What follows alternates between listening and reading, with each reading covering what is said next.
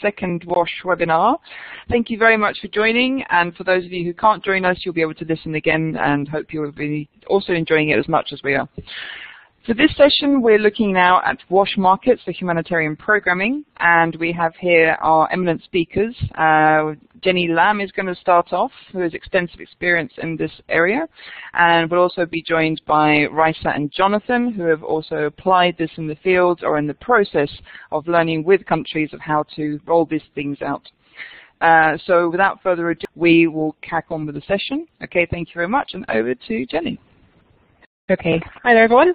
Okay, pleasure to be here. Okay, so just moving on quickly, post introductions, is the objective of today is really to give a bit of an overview of why markets should play an integral component of our WASH programming and what that entails. So what are the nuts and bolts for that? Also to provide some examples of market-based programming, and then also to give a bit of an overview of initiatives that Oxfam have ongoing, which Raisa and Jonathan will give a bit of an overview for. Okay, so maybe just take a step back. So I mean, we kind of know this. I don't want to preach it too much to you, but our conventional emergency responses routinely, have been very much revolved around in-kind distribution. Yeah, so your WASH commodities, so provision of free services such as tanker water, hygiene kits. There's been a tendency that we have, low-level engagement with the formal and informal market actors that already exist. Depending on the context, we can often have little involvement from government agencies. And, as a responder, as RITs, as, national staff, we're there to provide humanitarian response, but also not often, on day one to provide those sustained services. Then, in terms of, we do exacerbate, by maybe doing water trucking, the dependencies on the external assistance, say, from the NGOs and so forth. So, like in the water trucking market, we often can, create that parallel dynamic there. Also as well, conventional emergency response does undermine market rehabilitation and economic recovery, which then presents challenges for the exit strategy and the sort of the longer term durable solutions. So in terms of, I just thought we'd give you a bit of an update of where we're at, in terms of market-based programming. So day to day, we all go to the market, yeah. We go and buy our pint of milk, or we go and buy our bread, yeah. So at times of crisis, we want to be able to continue with that market environment. So really, we should be having an ambition more often as WASH practitioners is to have that market lens in our response. So both, endorsing the technical capacity to do so, but also the management buy-in to do so. Now, there is the dilemmas that we face. We can't just give them cash, can we? For a WASH outcome, they'll use it for something else. So that has been a dilemma, and that's been the sort of quandary we've faced as practitioners. However, what are we doing about it? Well, we have a number of WASH practitioners leading with other humanitarian ones, so nutrition, shelter, health, food security, livelihoods, looking at ways in which we can, have the cash and market agenda meet all objectives, yeah? So UNHCR is one pilot project that's doing that, and it's doing it through a minimum expenditure basket scenario. Also as well, measuring the outcomes, is really the market-based program the creme de la creme, how do we measure it differently? How do we know it's got that tangible impact that is that difference for the conventional in-kind mentality? So rather more we as WASH practitioners should be adept in our response and capacity in looking at the wider picture. So maybe looking more at livelihood-based outcomes with the whole market-based programming. Also as well, how can we assure quality and quantity complies with the minimum requirements in WASH? Well, there is the ways we can do that. So it's simply just a different modality of us working. So it's maybe looking at us doing capacity building initiatives. The enabling environment is the key thing here. So it's just looking at the different modalities of doing that such work. Also as well, how do we balance the realities of the policies, so the informal actors with the municipal public system? So for instance, one example in Lebanon, we had a quandary there in that, that there was a massive illegal water trucking market, yet there was also a municipal water system which was not trusted. So, how do we break an even keel with, supporting either or one or the other? Also as well, combinations lend well. So if you've got a different, in the different pillars of WASH, we can have different modalities of response with market-based programs. It could be, commodity voucher for, say, sanitation or shelter building materials. It could be cash for labour to utilise that voucher. And then the enabling environment around the IEC, the community awareness session. So having a broader perspective there. Then more importantly is the real-time monitoring of the market. So us having that phased approach. So it's not just, oh, we can't work through markets on day one. It's checking and balancing that market-based approach as a continuum in the cycle of emergency crisis. So looking at, how the market sustains itself and gets back on the even keel, but then also how we can really switch those modalities as we proceed with the response. Okay, moving on. So here really, this is really what we want to be doing more of, yeah? So strengthen the development of the humanitarian response continuum. So, looking at within the market-based analysis and response at the preparedness, the emergency response, the rehabilitation, building resilience. So this whole sort of cyclical approach. So looking at shocks, in a preparedness fashion, but also in the response to an emergency and also more the long-term programming as well. Okay, so I want to run through quickly the rationale for market-based responses. So I'm not going to read through these bullet points, but basically it's about efficiencies, effectiveness, market rehabilitation, economic recovery post-crisis, and also more importantly, working with a broader range of stakeholders. Yeah? So the government, creating that greater coordination and continuity pre and post-emergency. So why should we carry out a market analysis? Well, basically we want to have more response analysis based on markets, which will help us enable us that choice between different modalities. So it could be cash, it could be in-kind, it could be voucher, it could be indirect, direct market support. And it also allows target groups to access basic needs and services, so creating the purchasing power, the availability and so forth. And also, more importantly, it has that indirect action, so complements to the markets and has the multiplier effects, but also helping markets recover and reach people's needs. So then on the next slide, in terms of, in a way, in terms of we need to endorse our managers or our technical people, why we should be doing more abreast with market analysis is, well, it creates higher cost efficiency. People's preferences and market capabilities, has better effectiveness and impact there. Also as well, reduce of risk of doing harm to the market system. So basically, you're building within the market conditions and building in with the livelihoods and access to market opportunities there. And also the connectedness as well, so linking with the economic recovery, linking with livelihoods, and the sort of social norms and policies of the government and the private sector and so forth. So in terms of, okay, we talk about why, but then maybe the how. So we need to understand how markets function by collecting information. So really, as loss practitioners, we should be doing these more holistically and strategically in assessments, on day one. So it can be in a phased manner on day one, but also maybe a couple of weeks after the emergency evolves, maybe a few months after. But looking at these key simple items such as prices, the volumes, the stock levels, the lead times, the storage capabilities, the transport, the number of actors, the access to credit and access to funds. And we can, essentially we can measure this by understanding the market performance. So looking at the supply and demand, so the supply from the market actor, the demand from the household, how that is integrated as a market function, where the power lies between those market actors, and also understanding the system and the context moreover, Okay, so basically understanding this, the trajectory, nuts and bolts, can lead to better responses, But to do this, it needs a sort of encompassing approach to doing this. So working with the security livelihoods team, the finance team, the logistics team, and WASH as a team, both the hygiene promoters and the engineers. Okay, so maybe just a simple term, what is a market system?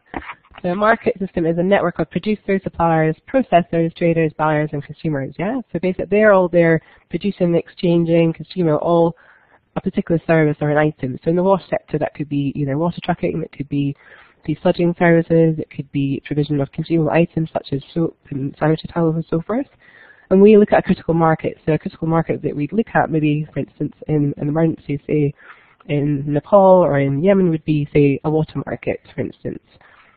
So I'm just going to flick through here. So for instance here, so the market system here, this is what we need to do, is we need to examine 3 layers. So basically we're looking at the market chain, So where does the water essentially come from, and who else is concerned with it? So what stakeholders involved, and basically looking at the consumer to the actual producer. And then we look at also the infrastructure, the services, and inputs. So what inputs are needed to operate that effectively and efficiently. And then in and around that sector, we need to understand, okay, what governs and rules that, and what trends, govern that water supply. In terms of market-based programming, so maybe let's contextualize this in sort of emergency interventions and the preparedness scenario. So what does this mean to us as a WASH, sector and professionals? Well, when you think about market integrated relief, what does it mean? Well, it's providing basically support through the market. Yeah. So what does it look like? Well, that could be direct cash, and it could be commodity vouchers. So a commodity voucher being for, say, a consumable hygiene kit.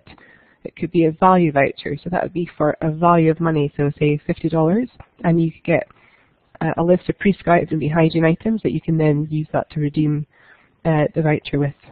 Then also it could be, as we do, our in-kind delivery with the local procurement.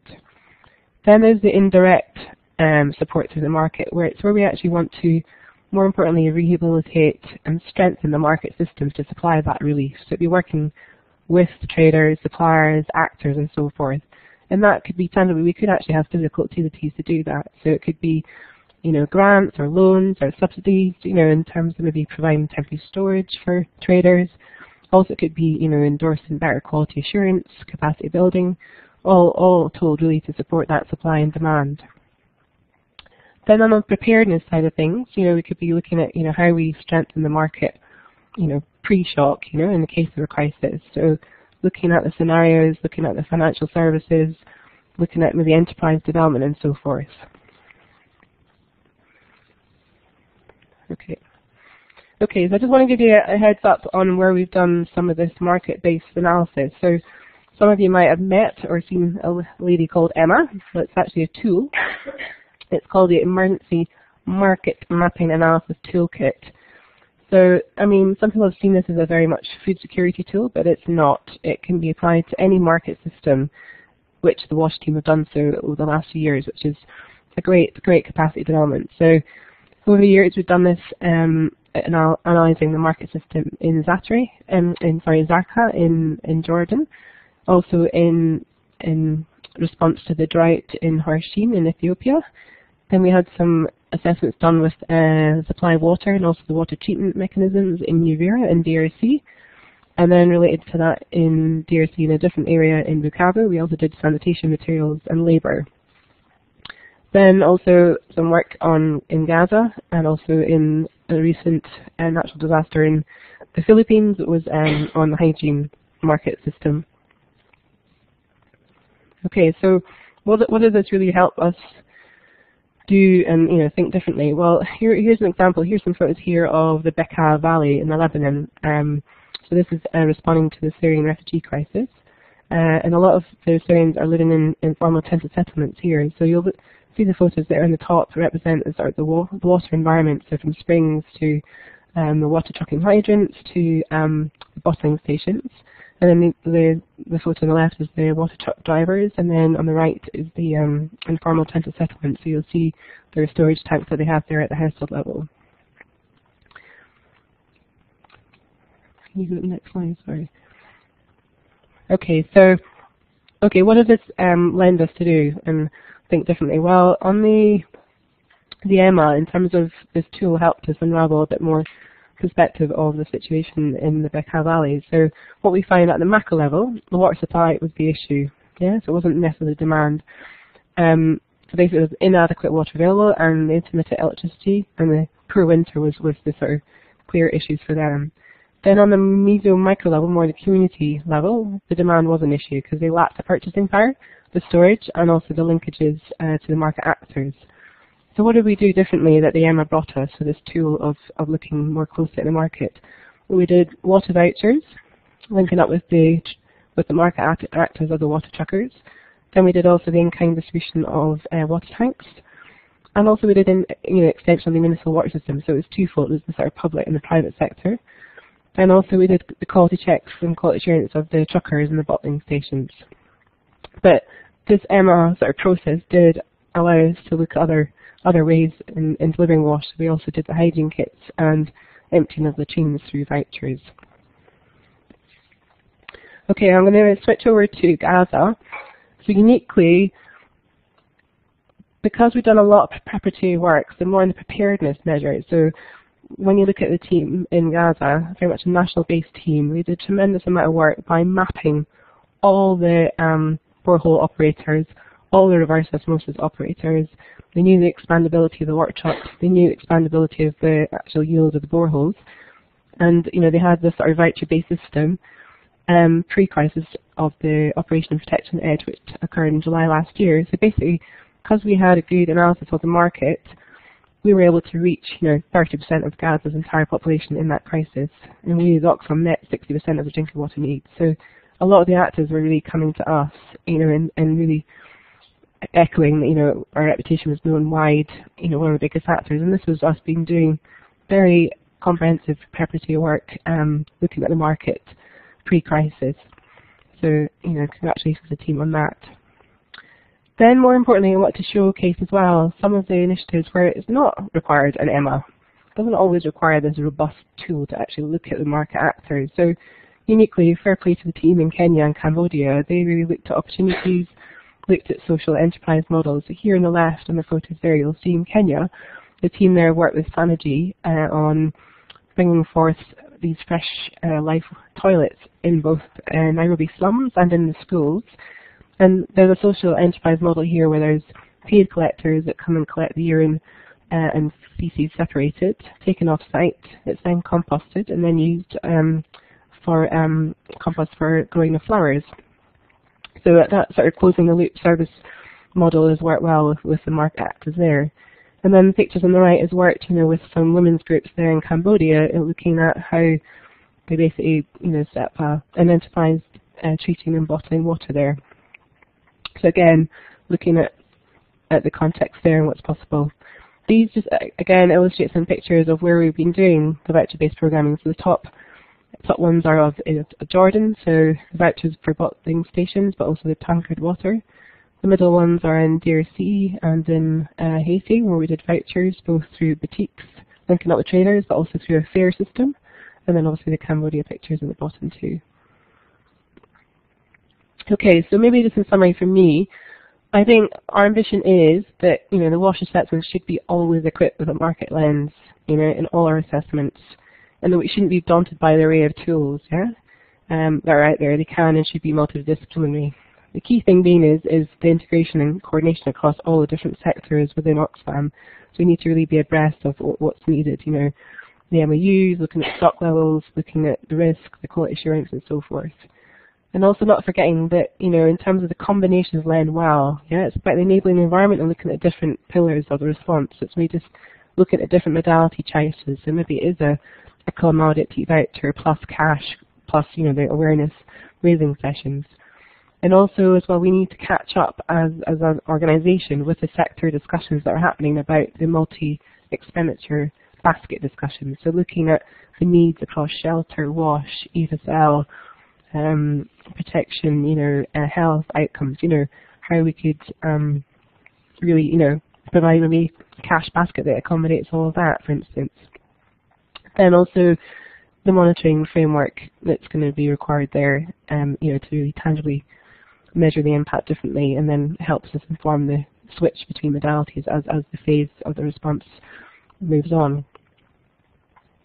Okay, so more importantly now, what I'm going to do now is I'm going to hand over to both Jonathan and Raisa, who are going to give you a bit of an overview. Okay, well, what next? What are we doing as an organisation, as Oxfam? So both of them will give you a bit of an insight of that, because we have kind of exposed some of the good things we're doing, but also some of the dilemmas that we need to address as an organisation. Thanks, Jenny. So obviously what you have been presenting is also very important in terms of what does that mean for PHP. So we have been looking at actually where we are in the PHP and cash and market analysis and CPPs.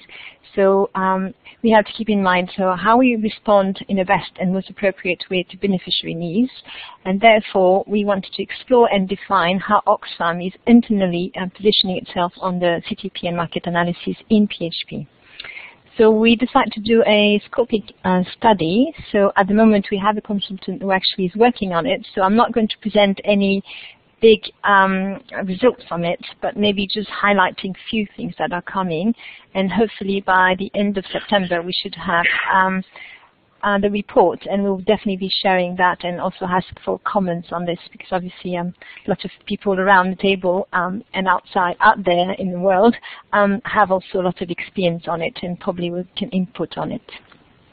So basically we were looking at a desk review and we were looking at the perception of different practitioners. So I've been interviewed in Oxfam, outside of Oxfam, trying to gather as much as possible information, and trying to understand what they understand by market and cash transfer programming in the PHP programming. What are the enablers and success factors? What are the barriers and challenges in the use of the market? And trying to have them to share the experience and their lesson learned. So, primary findings. Well, actually, Sophie has come up with a very good table. She is trying to capture different lesson learned and different examples. So some in Haiti, Jordan, Gaza, DRC, and Philippines. So what happens in the world of the PHP is that most of the experience is around NFIs. Sometimes it is NFIs and school fees, so paying for school fees, or sometimes it's NFIs and also linked to food. But most of the time it's about NFIs, even though that we heard that in some countries maybe we have hygiene promotion training and kind of like voucher or cash for hygiene promotion training. We're not very much in favor of that, and that's why we also wanted to explore that if it's actually happening. And we're thinking more of, if you do PHP training, well, we kind of touch something around change of behaviour, and then therefore paying people to come to a session, and we were not really sure about the impact it has actually on behaviour change. So anyway, what we find out for the moment is that there's not really any direct cash distribution for PHP objectives. Some positive points were around security, not gathering big groups of people. Some points were around dignity, providing option to people, empowering beneficiary to be able to come at the time they wanted to go to the shop, and getting more or less a wider range of choices. It's less heavy on logistics, transport, storage. It appears that it's easier when the market analysis has been done before, like in Haiti and Jordan. Easier definitely when you have experienced staff on the ground, and maybe definitely looking at beyond the public health objective, as Jenny also explained, looking at the opportunity to support local markets. So basically some of the problems obviously that the practitioner highlighted was the lack of experience of staff, so therefore the needs of tools and training, and if possible things done in preparedness that will really help. Vouchers are really time-consuming exercise, so especially if the people are not aware of it. So staff, beneficiary, traders. Commodity voucher were quite more restrictive than cash voucher, but at the same time, cash voucher implies some more risks. Voucher could be appreciated by specific groups, like for women in some countries. So there was also risk of beneficiary buying stuff at a higher price, like especially in fair using vouchers. Definitely there will be a need of the PHP team also to do some appropriate sensitization around all the setup of the cash transfer programming. There were some positive points about having fair in rural area where you actually brought the vendors towards closer to the beneficiaries, and definitely something that came out. It was really crucial that all the staff support was involved. The multi-sector, like WASH and EFSVL, also shelter collaboration was very important. Questions around our traders, also beneficiaries. And finally, but most of all, we found out actually there's not much out there. So we were thinking, Oxfam is not doing much, but actually out there's not much on specifically PHP. So definitely we're looking at a lack of monitoring, a lack of documentation of whatever experience has been done, because they'll probably be having more experience around the world, but they have not been really well documented and monitored. So therefore it was very difficult to do any conclusion from it. Thank you very much, Raisa. Jonathan speaking now. So I'm just going to briefly give you an introduction to the program of activity related to this, which is just getting underway. This is funded by OFTA and the USAID. So the title of this program of activity is Promoting Market-Based Responses to Emergencies through WASH Market Mapping and Analysis. So I think we essentially recognize that a market-based programming approach is the way forward, and using market mapping and analysis tools can help us progress.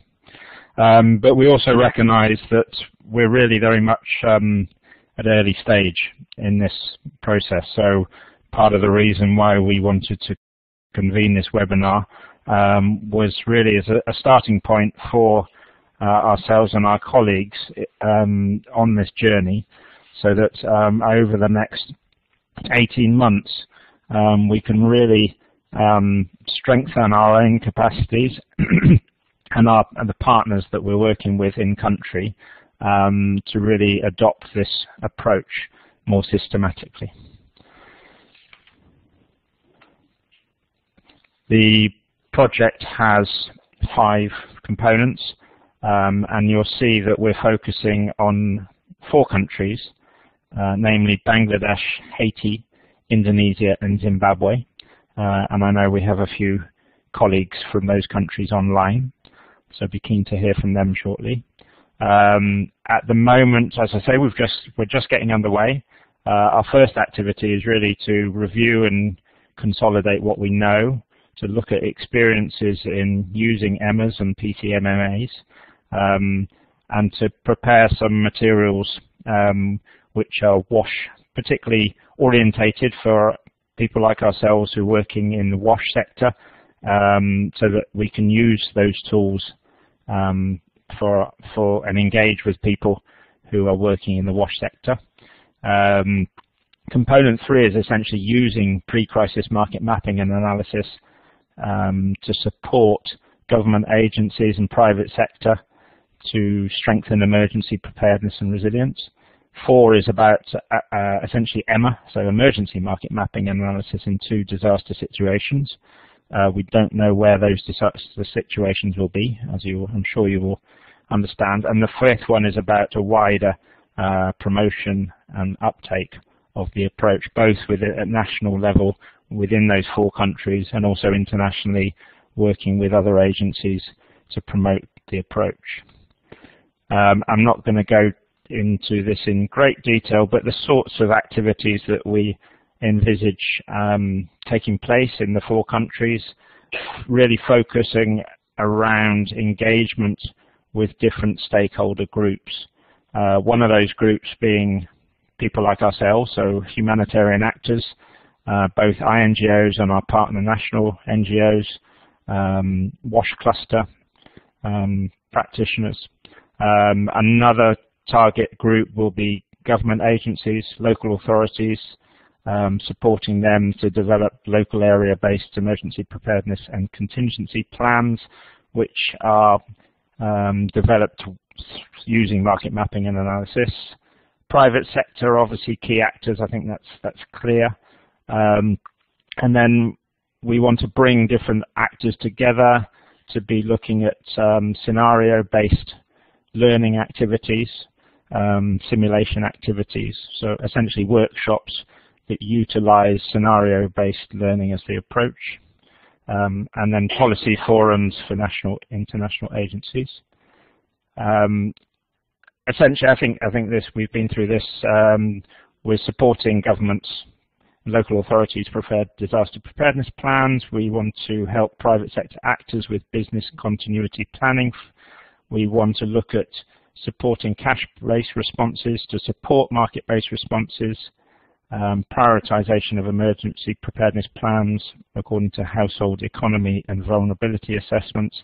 And key to this is really establishing better communication and lines of accountability between civil society, private sector and government. So that's just an overview of the OFTA activities which we're just commencing. Thanks. Okay, just to summarize, there's a couple of good tools here as well in terms of websites here. So this page here just illustrates, so Oxfam does have a standard operating procedures guidance note on working with cash and markets, so top left-hand corner. And then also there's obviously the EMA toolkit, and then also CALP has an inordinate amount of tools and case studies on their website too as well, one-day market analysis and emergencies, and they've got lots of others. And then also an Oxfam and an IRC project there, and the pre-crisis mapping and analysis. There's a step-by-step guidance note there. So these are the websites that You'll had sent out earlier too as well. So these are good tools for a bit of background reading. Okay, thanks very much, Jenny, Rice, and Jonathan. I think that's given us a really comprehensive overview of what the situation is, what the possibilities also are in the future to go forward, and we look forward to watching that space as more documents and information comes out. Now is the opportunity for those of you on the call to ask the panelists any questions that you may have. Do we have any questions from the people online? Okay, Eva, do you want to ask a question? Jack, after we'll line you up. Hello, everyone. My question is a little bit a tricky one. We have been talking a lot about measuring public health outcomes and to which extent that is possible. And I would be keen to understand more about what the current ideas are and what current approaches to it is. Okay, Eva, yeah, I think that is a clear gap that we need to address. So we're hoping with even the unraveling and appreciating more under the OFTA project, we'll be able to articulate that better. But also I think not just looking at the WASH outcomes, I think we need to be looking more as a WASH team at the bigger picture as well. So looking at the maybe livelihood outcomes as well as sustainable outcomes too as well. So, and also ask ourselves, are we creating a mountain out of a molehill too as well? Like, you know, in a way it's a different modality choice. So do we measure the same way or do we measure a little bit differently? So I think we need to do a bit of check and balances and do a bit of trials with the different scenarios and different measurable ways of doing things in terms of outcome monitoring and so forth. Thank you for your question, Eva. It's a very pertinent question, and we are expected to be looking at the effectiveness of a market-based approach under the OFTA program. The key issue that comes to my mind that I think we need to explore more here is if we consider, for example, a bar of soap and we're looking at a conventional humanitarian response and compare that with what we're referring to here as a market-based response, are we needing to look at the effectiveness of people using that bar of soap to wash their hands in terms of public health outcomes? Or in this context, are we in fact really being asked to look at the modalities of the distribution? In effect, if we assume that the person using the soap, the result is we kind of assume, well, this is a question I have in my mind, is do we assume that the use of the soap is going to be the same, and therefore in this context perhaps the question is not in terms of public health outcomes but in terms of the kind of the efficiency and effectiveness of the distribution. I don't have a clear answer, but that's a question that we need to be thinking about. Okay. Thanks, Jonathan and Jenny. In the meantime, we've had also another question come in for the purpose of those people who are going to be listening listening to this again, can you read out the question and then provide the answer? And I'd like to tag on to the end of that question is, how do we do post-distribution monitoring in these instances? Because these are very different types of ways of working and activities, and how do we go about it, particularly with the cash and unconditional grants as well? Okay, thank you. So I'm reading the question of Steph. She's asking me if I think PHP team could ever give unconditional cash for hygiene items, or would it need to be voucher to ensure that they're actually really buying soap or any other item, or would monitoring what people actually are buying is good enough? Well, I do not have the answer, or at least I have my own answer, but I think what we're trying to do with the scoping study is try to gather more information, try to understand it more in terms of what has been the experience of it before we actually say, yes, we should be doing it, or no, we should not be doing it. And I will go back to what Jenny explained, and I think it's about understanding the context, understanding that maybe we're not just alone on that, so maybe understanding the needs better, and maybe there's need of phasing things, so maybe we could do in-kind first, and then after that using voucher or cash, or maybe we could do multi-purpose cash. ISA will say, yes, let's be courageous, but Oxfam needs to really look at it and then try explore a bit more. And try things out, basically, but again, monitoring it properly, because otherwise we'll never learn from it. Okay, thanks, Raisa. I mean, to all the panelists, in terms of monitoring, normally after we do bulk distribution in a traditional setting, we do then monitoring afterwards in the traditional way. But in this aspect where people can buy as and when they wish, what is the optimum times that we should be monitoring? Should it be sort of on a set time frame? So after a week or a month of doing the actual giving the voucher or the distribution, so there's not necessarily a clear end date like we would normally do in an NFI distribution. We know when your last package has been distributed and then a set time after that you monitor. In this case, because people have the option of buying or choosing what they want when they want, when is the optimum time to do such kind of monitoring systems? A tricky one. I mean, I think if it was a commodity voucher, then that'd be, normally you give an actual set time limit when that should be redeemed by, so then you could then build your monitoring on it thereafter. So if you give, say, 10 days window to redeem that voucher, then you maybe go monitor maybe 2 weeks after that window's closed. On the open cash agenda, I think we've been talking about cash unconditional for WASH for a long, long time now. I think we just need to like go out by the horns and just give it a go sometimes. You know, we talk a lot about it, but until we provide the enabling environment and look at the more multi-sector needs and give it a try maybe on a small scale, then we'll never know. And also as well, it's about having that relationship with the beneficiaries and understanding the context, the policies of the government, what, you know, existing social protection systems they might have in place as well, you know, so building on that, you know, not having any parallel things. So I think as well what was interesting, there was an M-Pesa, no, it was a sort of cash presentation by the Philippines team just a few weeks ago, and they actually illustrated that the cash, the unconditional cash, was used for shelter and food post-Haiyan, but then they were seeing as the cash was being dispersed, like it then switched to hygiene and sanitation. So that trajectory of needs, and then that maybe needs to look at us being a bit different with our phasing of the response, the phasing of modalities. So maybe we do in-kind initially, but then we do switch to cash if we've got the enabling environment and their needs have neutralized a bit, you know? So anyway, that's just some thoughts. Okay, I know there is no right answer at this stage, and it's so dependent on the situation, scenario, crisis, and whatever else. So, yeah, I'm sorry to put people on the spot to ask, but yeah, appreciate that it's not going to be one size fits all. We had, Jack was mentioning on the chat room about doing more digital monitoring for post-distribution with online platforms, especially for those using digital vouchers. Well, yes, absolutely. And Jack, if you want to add to that, by all means, raise your hand and we'll invite you onto the call bit.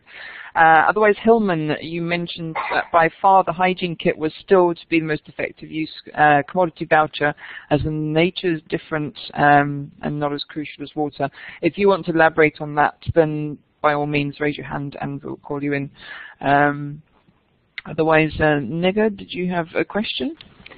Okay, my question is, it's not kind of question, but asking clarification probably from Jonathan.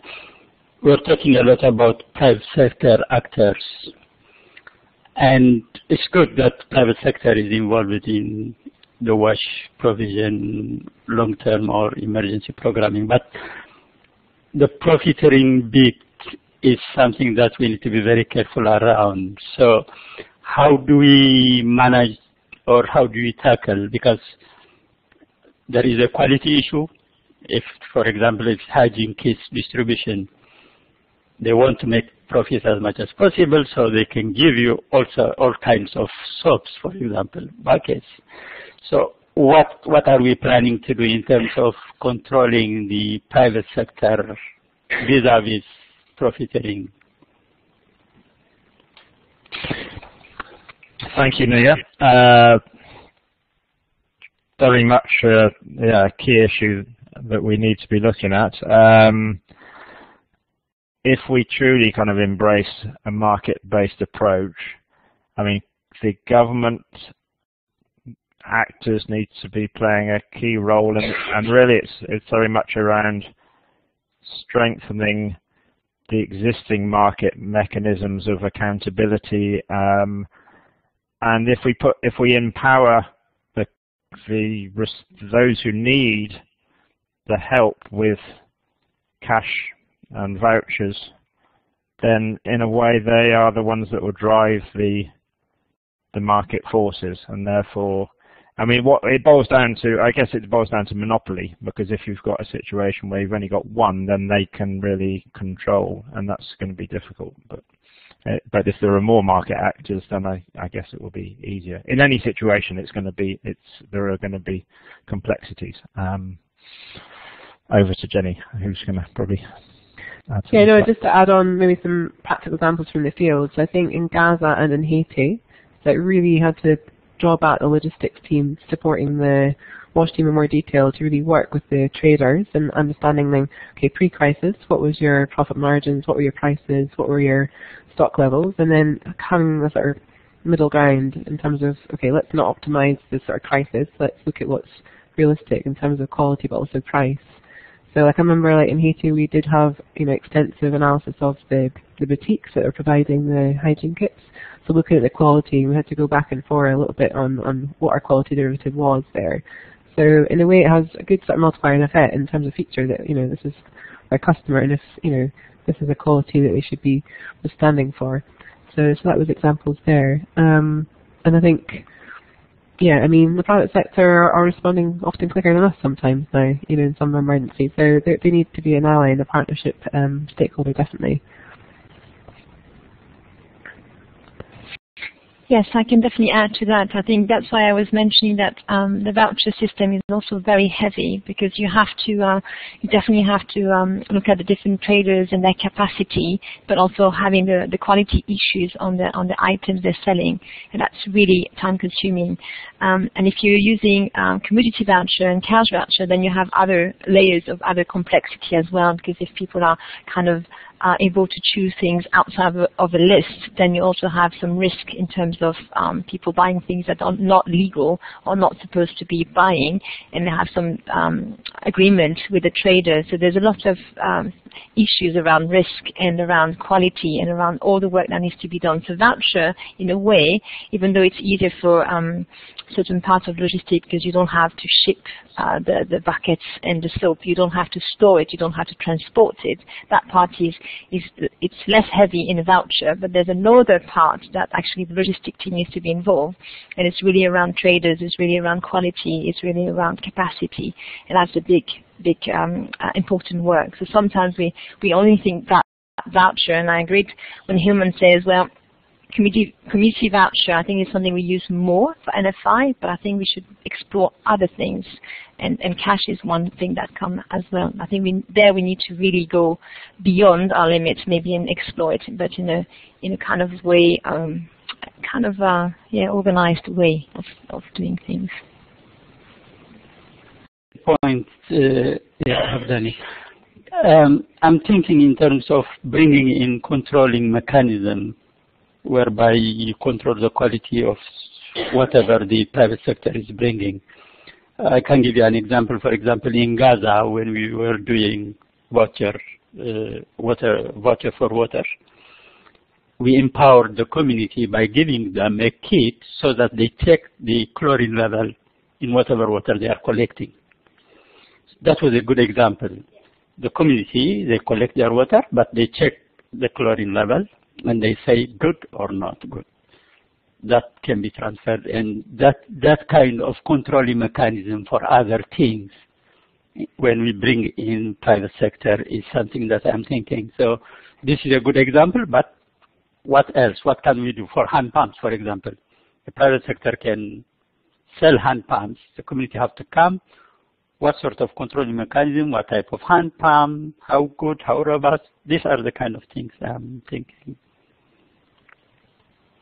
Yeah, I think that there's so many questions around this that we still haven't quite fine-tuned, but I think a lot of the answers also come from the communities themselves, and so they know their markets, they know their surroundings, and they know the key players and the monopolizers amongst them, and perhaps that's also something that needs to be really robustly analyzed before going into this as part of the assessment stage. I have a question as to how the Oxfam way of working and doing these kinds of assessments and helping align the markets with the costs and the quality of the goods, that's fine for us and how we work. But then if we have established a certain cost or a price or a quality and a system with a supplier and a community, but there are also other agencies working in that area. So how can we influence how other actors work, because those suppliers may be providing a different cost, a different quality through other agencies, but again to the same community. Have you come across that kind of issue, and is that something that we can help work with, align with better, and yeah, any suggestions from your side? I think it's around coordination. I mean, the Lebanon's way, another example, which I've repeated before, is, there we looked at the scenario and the markets, across agencies. There was World Vision, Oxfam, Intersos, and SAWA. So it was a collaborative approach looking at the Bekaa Valley, what opportunities lie there. So I think doing more of the analysis together, joined up, rather than being siloed as Oxfam. But also, yeah, I mean, there is the reality is, say if we, provided cash for various needs, and then we find, another agency next door is doing in-kind, So, there are these that are chicken and egg situations we'll find ourselves in that we need to sort of coordinate quite effectively. And also as well the government, I mean, in Nepal recently too as well, they've been doing cash injection while we've been doing in kind. So yeah, so how does that work, So yeah, all these different, interlocutors and yeah, that influence what we can do, what we should do. Is that something we can do as part of maybe the PC MMA, is to agree with the government on modalities during crisis situations that could be set up? I mean, is that a possibility? Yeah, I mean, I think the pre-crisis, the PCMMA can be a tool that can inform contingency plans. So yeah, that could be a great modality choice. And then on the EMA is more about bringing all different stakeholders together, looking at what's possible in day one of emergencies, a month later, 2 months later, that sort of thing. So getting a lot of those maybe informed choices, but also informed baseline data, pre-shock, especially in mind of slow onset, but more the rapid onset, maybe looking at scenarios. Yeah, maybe Jonathan, Raisa, you got things to add? Yes, I don't have lots of experience, but what I remember from I think it was in Ivory Coast was definitely that there was some coordination mechanism, and I mean a lot were discussed internally, so the EFSVL and the WASH together, so that communication was very important, and then the EFSVL actually was also into some coordination in terms of food as well, but as well around distribution through fairs and everything. So there was different coordination mechanism, and I remember that having a good internal coordination was also helping to kind of speak in one voice and kind of say, okay, if the market is going to do that, or if people are interested in looking at the market, what are they looking at? Even though it was not the wash just in the front line, but kind of with the support of our colleague, actually, it was quite good to make her thought through and then decide what we were going to be doing. And we were a lot involved with WFP and other actors as well. So, yeah. Thank you for that question, Yola.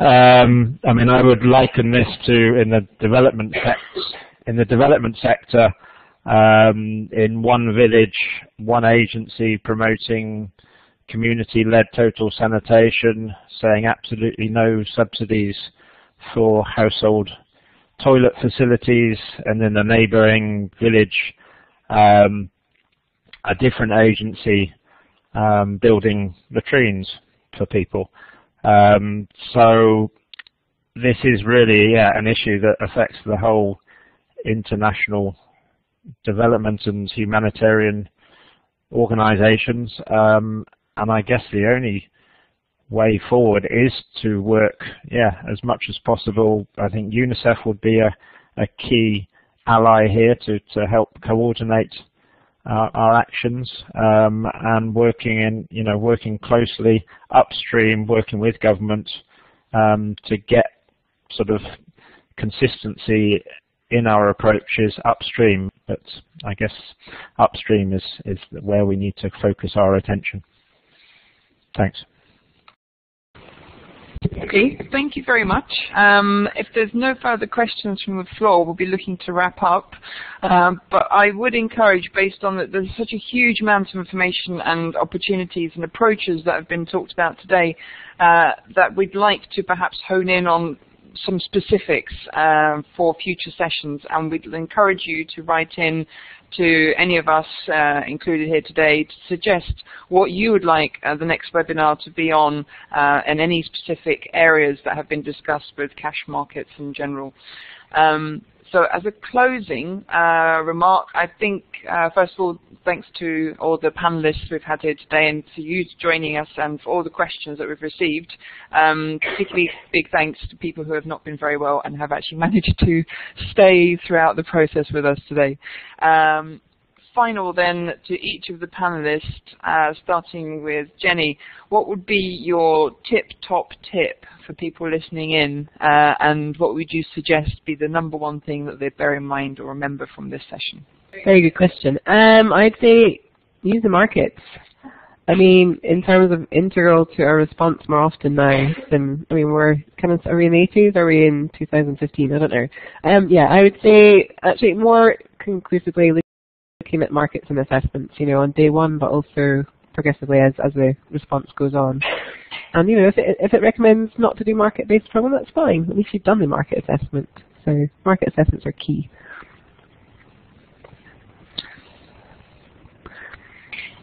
Right, that's what I wanted to say. That's not fair.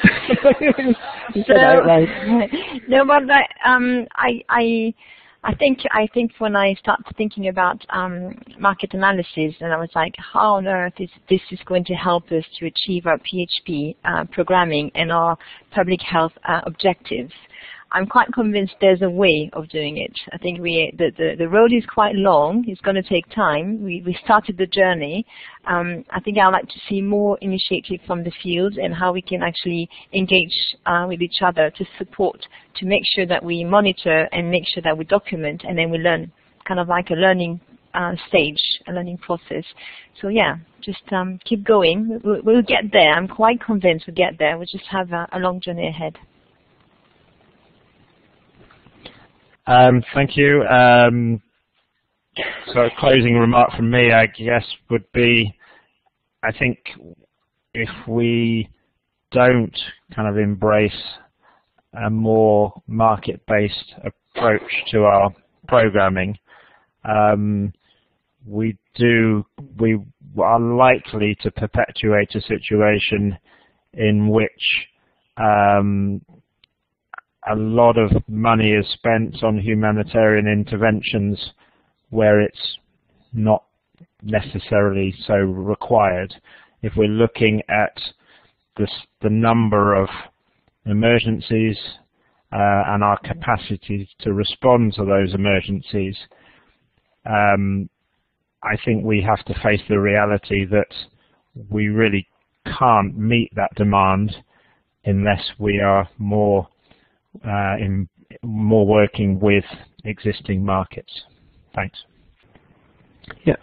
Okay. Then I think we can close off this session. But there is, I think, a lot of generated interest around this. So, yeah, please send us your comments, suggestions, more than welcome. That's good. I've got my microphone in now. So I just wanted to say thank you so much for those of you who have participated. And please, yes, do send us your suggestions of what can be done. We will try and convene the next one based on your recommendations and look forward to having you on board with us again. Thank you very much for everyone today. And that's goodbye from me.